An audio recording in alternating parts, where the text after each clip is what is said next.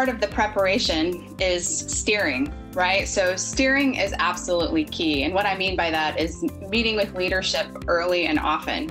So when we were planning for this first virtual PI planning, Steve talked about this. We had to do a lot of stuff up front because we wanted to avoid meeting fatigue that we knew that we'd encounter virtually. But we did still follow a lot of our usual processes. So one of the things that we had to do was we had a virtual lean portfolio management steering meeting. And that's where we met with leadership to discuss what was going on with our business. What was going on with our business, just, naturally that was part of the conversation, but also what was going on with our business and our customers now that we had to be suddenly distributed, and many of them were working in a distributed and virtual fashion as well. What did that mean for us with regard to our current programs and campaigns?